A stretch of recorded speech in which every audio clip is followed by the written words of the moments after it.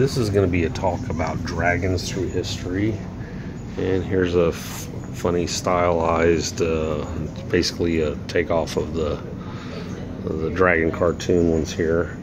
And dragons have always been with man. The word dragon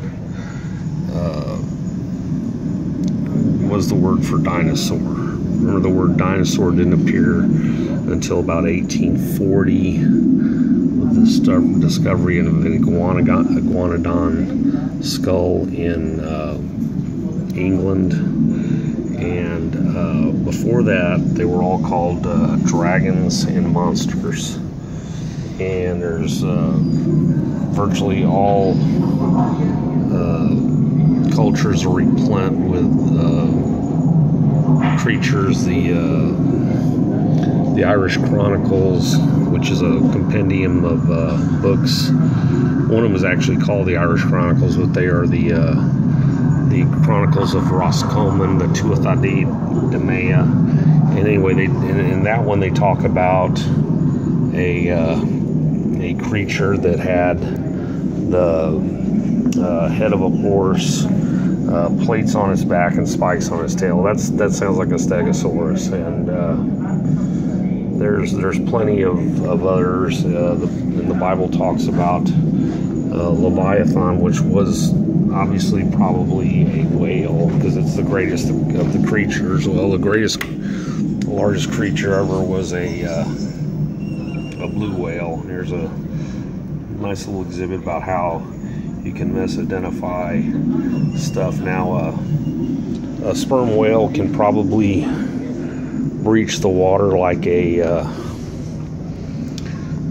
mainly see humpback whales doing. I'm sure they got the power to do it, they just don't do it. But anyway, as the fins, the dorsals go through the water, if you got two of them together, it would look like a sea serpent going through the water. But anyway, back to the ancient books listed all these. This is from 1567. It's called the Book of Sea Life by Conrad Lycosines, and he was a German encyclopedic writer. And here it's opened up to a sea serpent. So there might still be sea serpents in the water. Now, here's an old map of Iceland from 1585, and in here they're showing whales, and some of these are called monsters, but they obviously have water coming out from their blowholes. Now, some of these were misidentified as oarfish. Excuse me. So an oarfish is can get up to about 36 feet long. And look up oarfish, and that could be misidentified as a sea serpent. When you see something of magnitude proportions that you're not expecting, I always tell people this: if you turn around and see a dog and the dog's head is even with your waist, it'll shock you more. Now, like a giant Malamute looks that big. They don't really attack people. They're real people friendly.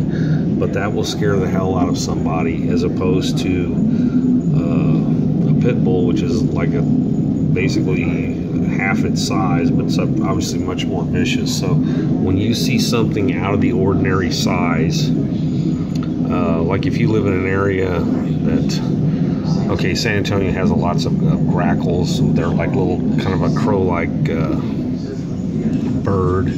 Every once in a while you get a hawk that comes through. Or if you live in San Antonio, there's been an Arctic owl that for some reason lives around the medical center, and I've seen it twice. And when you see that thing swoop down with its about 5.5 foot wingspan, it made it look much bigger than it actually was. But anyway, that owl has been living in the medical center for a good while. I've seen it twice, and for some reason it moved down here, or it's an albino, I don't know. But anyway, it's a really, really big owl, and I've only seen it at night. But you know, the first time I saw it, I thought it was significantly bigger than it was, because you were shocked at the size of something like that, and you automatically, your subconscious triggers something because it's out of the ordinary. So your mind turns to mythologicalize what you see. But its actual wingspan was, about my wingspan of my outstretched hands. But that's bigger than any bird around here. Anyway, dinosaurs have always been with man, and they were called dragons and monsters back in the day. And that's all I got. Thank you.